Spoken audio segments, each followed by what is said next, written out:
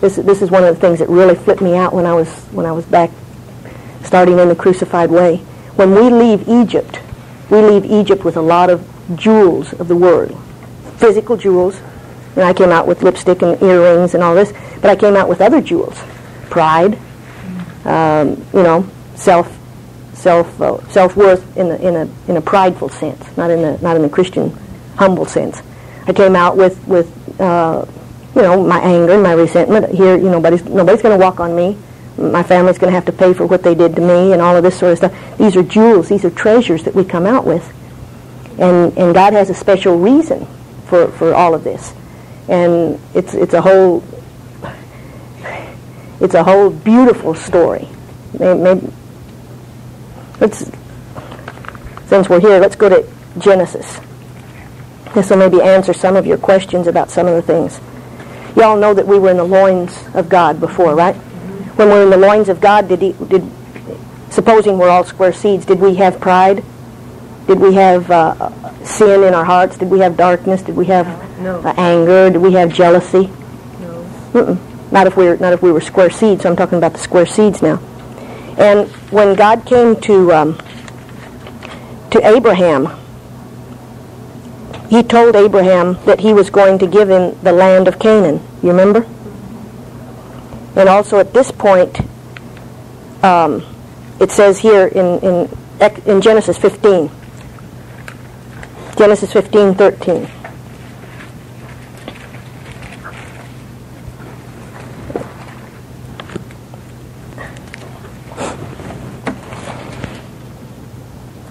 Here we were in the loins of God. Okay? Up here we were a spirit and a soul, a heart and a will. And we were full of light and God's presence and everything. Okay? He showed us the new city. And there's tapes on this, and if you have questions, we can, maybe next time I come down we can go into this. But He showed us the new city. And He said, I want you all to make the new city. But to make the new city, you're going to come down through time. Okay? And down here in time, you're going to fall into sin. So when we came into sin, we got all full of darkness. We weren't full of light anymore. We were full of sin. We inherited substance from Pharaoh. Is this clear? We inherited the sin of Adam first, and our darkness came.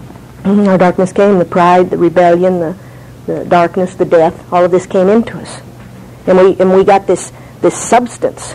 Here it says in Genesis 15:13, it says, And He said unto Abraham, Know of a surety that thy seed shall be a stranger in the land that is not theirs, and shall serve them, and they shall be afflicted for 400 years. And also that nation whom they shall serve will judge, and I will judge, and afterward shall they come out with great substance. So they came out with natural substance. When they came out with literal jewels, but they also came out with a lot of spiritual substance.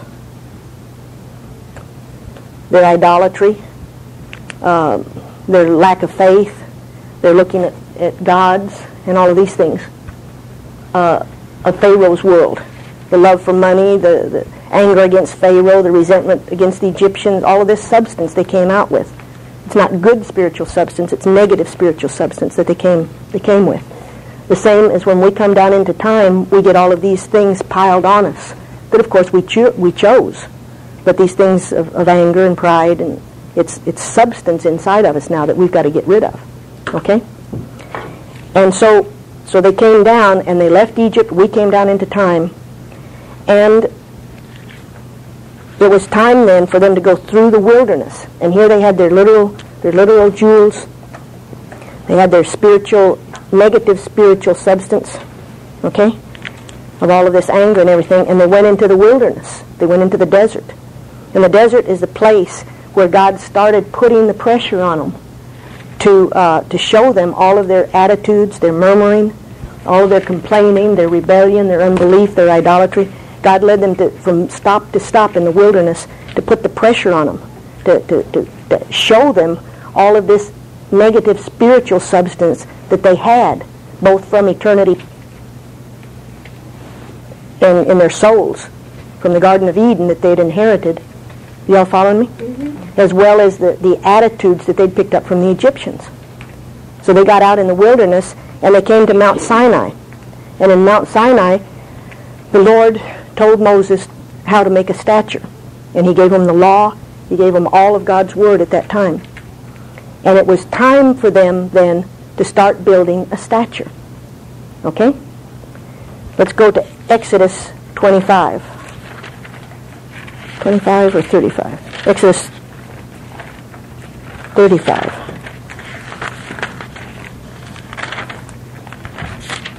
I just had it here.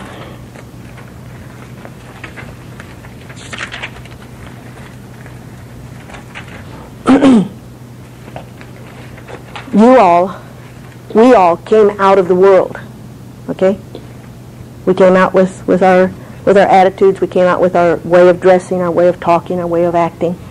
And truly, we still live in a world where we still have to, we're not going to be weirdos or, or like animal men out of the jungle or something. We're not going to be completely, absolutely different from the people that we work with or that we run with in this world. But there's certain things that God doesn't want in us. And it's time, when we come into the crucified way then, it's time for us to build a stature. It's time for us to start building a spiritual stature inside of us, which is, in their case, was the tabernacle. God wanted them to start building a tabernacle out here in the wilderness so they could have access to God and have communion with God. And that tabernacle, as we all know, is a figure, a shadow, and a type of the Lord Jesus Christ. Okay?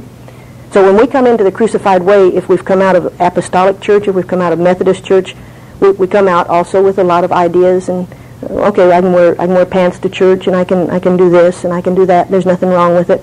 The churches are so backslidden out, but we can come out with those attitudes. But when we come to the crucified way then, it's time to start building a spiritual stature.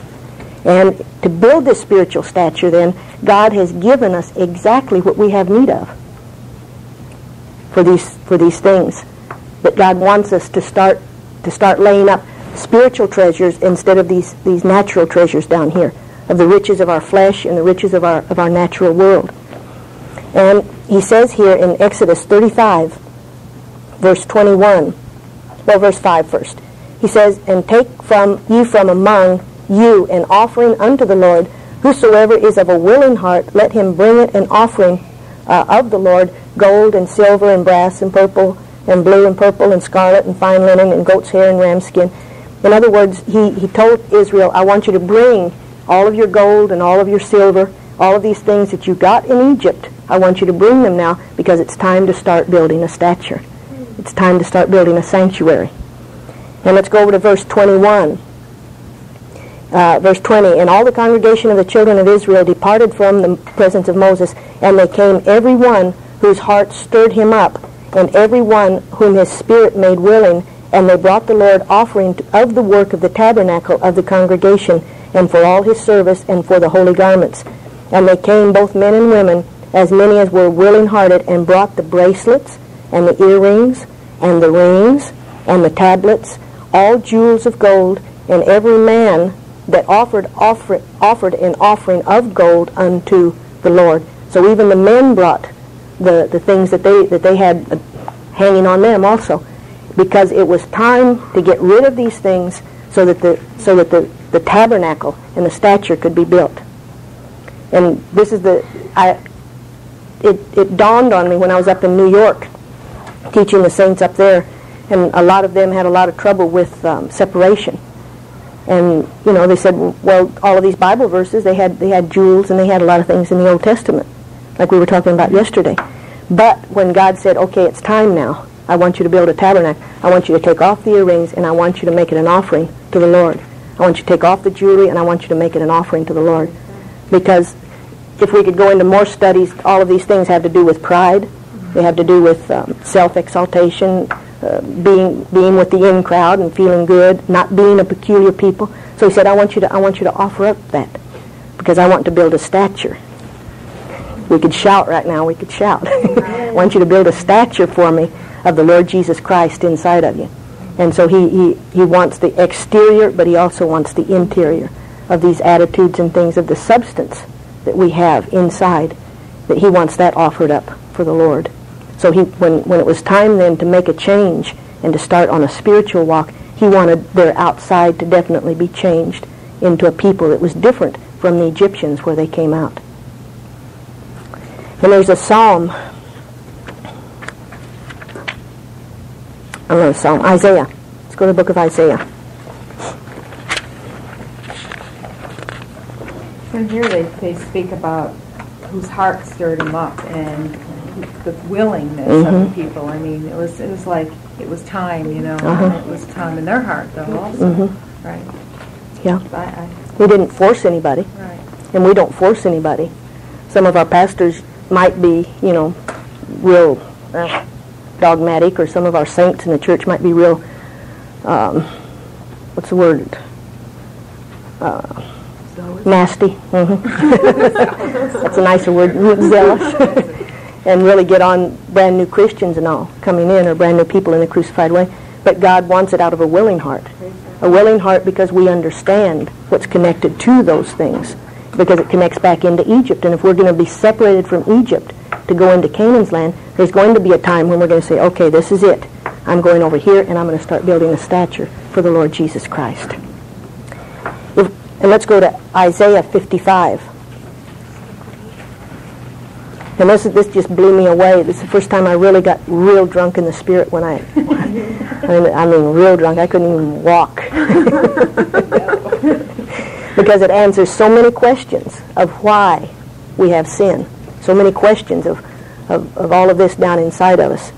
In Isaiah 55:1, it says, Ho, everyone that thirsteth, come ye to the waters, and ye that hath no money, come ye buy and eat. Yea, come buy wine and milk without money and without price. Wherefore do ye spend money for that which is not bread, and your labor for that which satisfieth not? Hearken diligently unto me, and eat ye that which is good, and let your soul delight itself in fatness. So God says, you don't have any money, you don't have anything to buy anything from me. But he says, yet I want you to come and buy. And so what are we going to buy with? No. With the blood of the Lamb. I don't have the blood. Exchange our flesh and our human self. Exactly. We're going to give up our flesh and say, okay, the word buy here means to barter. So I give him something and he gives me back something. So I give him my flesh, I give him my resentment, I give him my fear, I give him my pride, and the blessed Lord in his goodness doesn't give me a kick in the seat of the pants. He gives me back of his nature. So I can buy of him that nature that I have need of. So the more flesh I have, the more bartering power I have. The more pride I have. Oh, glory. That's deep. The more rebellion I have. That's why the ones of us that are in the crucified way, we are stiff-necked. We're hard-headed. He's picked the good ones because he has a stature that he wants to build inside of us, and he knows that we've got a lot of substance to barter with. I was thinking about that this morning when I was lying down. I was saying, why, based on what you said, you don't have to be in the crucified way to be in the bride. But then I said, Lord, why did you show some people, some people are going to make it and only going to do, certain things because that's all they have. And then we have gotten this, so it's going to require us to be more crucified and stuff like that. Because there are going to be degrees in the bride. And Christ's gospel bride is called to the highest of the bride, the head realm of the bride. That's something that I've really fought with in my life, and it's saying, like, if I go around pretending to be the holy spiritual person that, I could look like or walk like an outwardly really separated person and all that, and I'm not inside, I also deceive myself, and I'm trying to deceive the world and God about who I am and what spiritual attainment I've gotten. And I think that, you know, if I can go along and wear my jewelry to some extent until the Lord shows me or takes that away from me, I feel I'm being a little bit more honest, and to myself and to the Lord, you know, as to where I'm at in my spiritual stature and how much separation I'm willing to take. And I think God in His mercy is willing to accept that sacrifice, you know, or accept wherever I'm at. And that's what I'm saying. Like, I don't want to be deceived by just like going in, giving up all these things to look like a holy woman when inside I'm not really that. And that's why I think the growing comes in, and that's like being patient for God to work that in you. And I mean, maybe we could, I mean, if we were down in Jeff and we were surrounded by the saints and we could get in the support of all them, maybe, you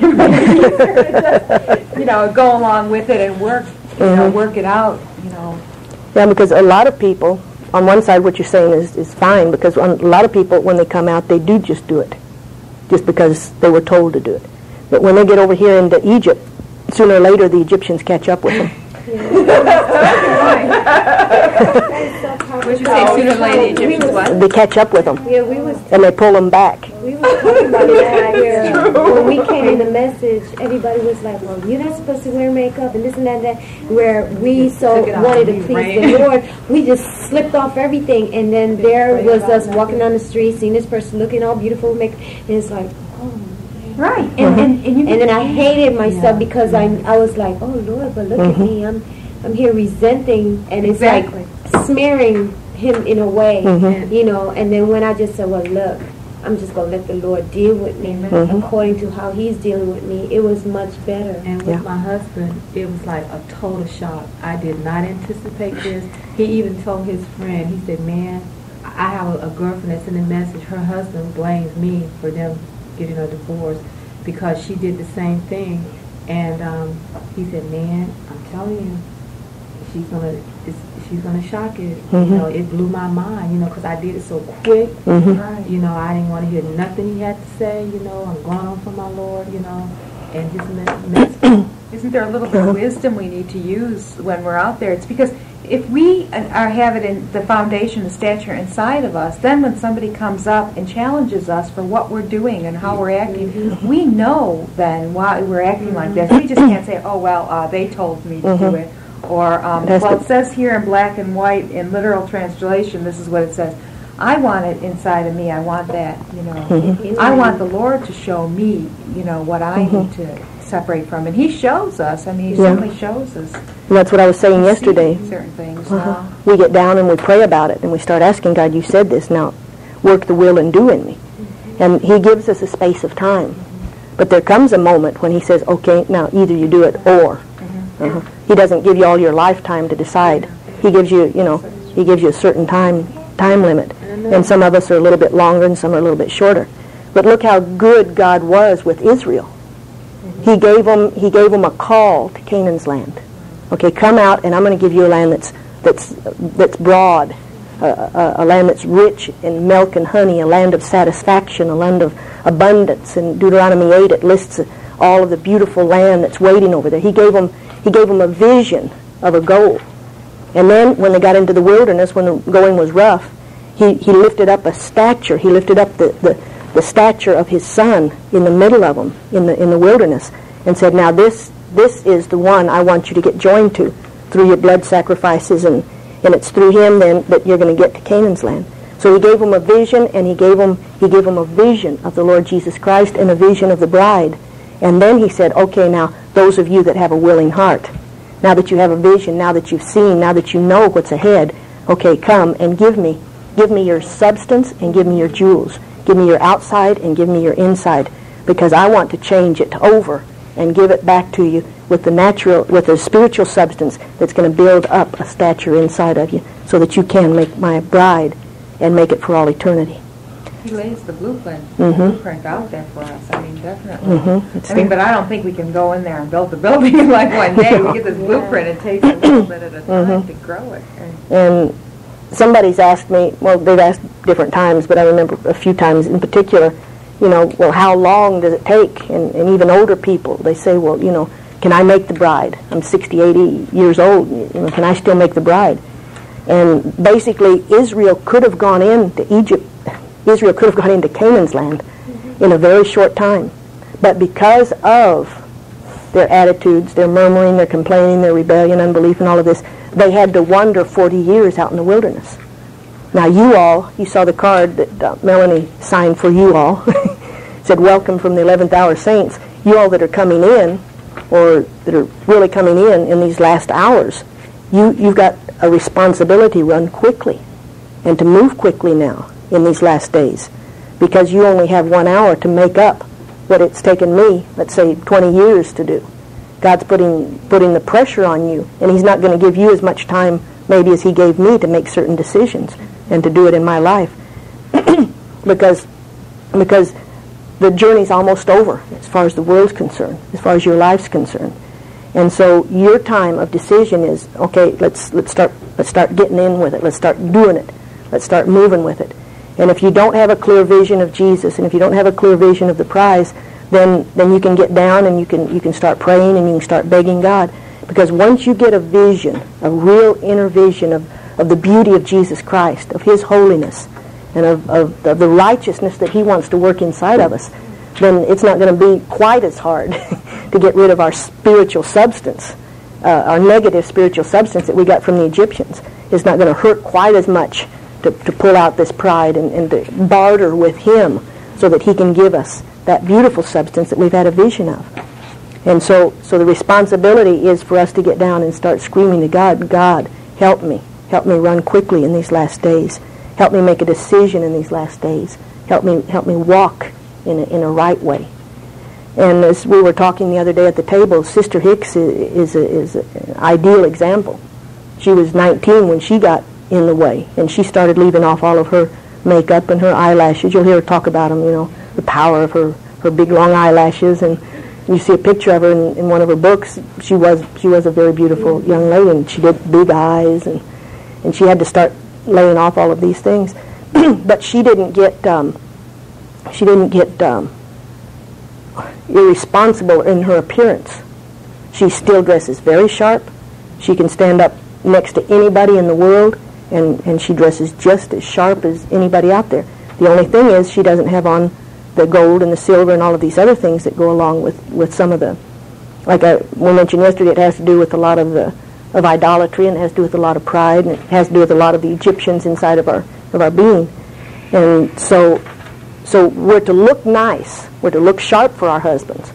We're not to let our hair get all goofy and... It's so powerful how the Lord's bringing in this, because we was talking about all these things, and where we was sharing where when we first came to the message, we was just stripping stuff off, and we wanted to look so holy, and our husband was like, man, you look bad. What's wrong? Because we didn't, I guess, consciously thinking about our appearance, because we had a bad example of holiness in a way where we think holy was like, walk around here, humble spirit, all these low stuff out there, where you don't be pleasing your husband, where we would draw them away from us.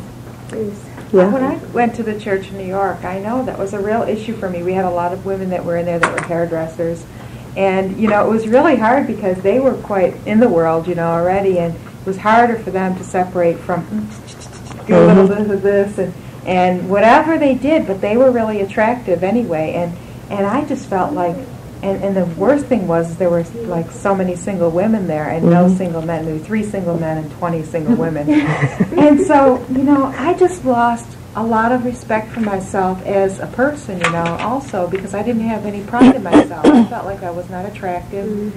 And, I let these things go, even though, it takes a long time to accept yourself for who you are anyway. But I felt like it was kind of weird, too, because I felt like these people who looked better than me were also getting bigger pats on the back and I felt like I was separating more. I was the one who wasn't shaving my legs. I was the one who was not getting my hair trimmed. And yet these people who looked more of the world were the ones who were getting patted on the back, and it was really hard for me to accept. And I went around doing my thing, but it was a very dark period of my life and of my opinion of myself. And I think, though, in a way, part of me is to find my place where I stand with the Lord, so that I can stand on my own feet instead of trying to look at the other guy and all that kind of jazz. There was a time in Indiana when we were in between buying Sunday school curriculum from these Christian companies that are getting so infiltrated with humanism and the preparation of our own material that we now have. There was an interim there that we didn't have anything. And so the Lord laid it on me to give a series of lessons on our being proud, majestically happy, as Sister Hicks would be, but pride is more of what I was trying to get across, of the fact that we have a high calling. We're called to something that's so much better than the presidency of a company or being good with the boss or with the principal of the school or with the gang on at school, the kids at school. Our calling is high. Our calling is excellent. And it's our twisted substance inside of us that makes us feel bad and ashamed. And I was aiming at the teenagers especially, but it happens to the adults too, especially the ones that have to work out in the world, where it is a sign of a good position, to have your eyeshadow and your earrings and your lipstick. It's almost impossible not to what happened to you? Are you sick? You take it all off. No, that's what happened to me when I got saved and I came to work and I stripped everything off. It was like, what's wrong with you? Where's the maid? No, come on, let's go to the bathroom. But when you get what I just said a while ago, but when you get a vision of Jesus and you get a vision of what He's calling you to, then you don't hang your head and you don't go around, looking like this and what are they going to say about me? And if you do look down, you'll look down at the fringe, the blue fringe of separation, and you'll remember. Remember, God told him to put a blue fringe around the bottom of the because it says, because every time you look at that, you'll remember the promises, and you'll remember the law and the commandments of the Lord your thy God that has called you to be a holy nation through which He can work. So when you jump this barrier, when you're trying to jump this barrier, and you're asking the Lord to give you a vision of Him and of the bride and the high calling that this is, then when you reach that point, you're gonna always be reminded, hey, my long hair is a sign of the fact that I'm going into the bride. My lack of makeup is a sign that I'm going to make something higher. These people, most of them are going to be in the lake of fire, but where am I going? I'm going up to the highest of the high. I'm going to be in the bride of Jesus Christ. And I look down at my hairy legs and I think, well, okay, so I'm different. But these legs are going to dance on that street of gold up there. These legs are going to get with it when I'm up there skating up and down on that river. And it won't matter then whether I've got hair or fuzz or fur on them, because it's a sign of my separation. And so I'm going to have a completely different attitude when my substance is changed and my twisted thinking becomes clear in God's way of thinking. Then I'm going to be settled. I'm going to be happy, and I'm not going to be ashamed of my mark of being one called for the bride. It's a good mark. It's not something to be ashamed of. And the Lord will put it in you. The Lord will help you make that. I wore lipstick. I wore earrings. I like real fancy earrings. I liked rings. I didn't like eyeshadow or any of that too much. I just kind of looked weird when I put it on. But I was in the world too. But God started one by one of those things. And the minute it was settled, it was settled. And because I had a vision, I had a goal. That's to be in the bride. And now I'm getting rid of this other substance, bartering, trying to get a tabernacle built inside of me with the flesh that I've still got gobs of inside of me. But the Lord's barter, what He has to offer us for these things that are so temporal, so physical, so out of value. And when I went to Las Vegas, I think I got a super appreciation for the reality of God. Because everything's glitter, everything's lights, everything's, flashy, everything's, money, and you see people all dressed up. And I mean, it's just so false, so empty. And they think it's the maximum to to be in this hall and singing or doing or being in a show, and it's just so empty. And that's all the devil has to offer, is just a flash of fame and fortune, and it's gone. But our fame and fortune will last throughout all of eternity. But we've got a price to pay. But look at the price we're paying. We're paying these things that are causing us so much harm inside, so much damage inside. And He'll help us. He'll help us jump that barrier. He'll help us make that step. He will do it. But that doesn't mean then that you just let yourself go. That means you learn to take care of yourself in this new way. And married women have their hair up. They don't have their hair down. They dress nice for their husband. They're not just in old rags when he comes home. Crucified way. It depends on the person's length of hair, don't it? Well, if your hair's, the blacks, their hair doesn't grow real long. But some of them do. I've seen some in convention though. But it's better. What I'm thinking about is hair like that. A married woman's not to have hair like that. She's to have it up some way, not in a ponytail, in a we call it a French roll or some way. Cinnamon twist. But you fix it nice, so that even though you are separated, you're still giving a very good example of your beloved in the world. So they'll look at you and they say, "Hey, she's plain, but she looks sharp. Hey, she doesn't have all that stuff around her eyes. She doesn't have eyeshadow, but her eyes have a twinkle that's special. I wonder what's wrong with her." And it'll be a witness that'll draw them to start questioning. What's this?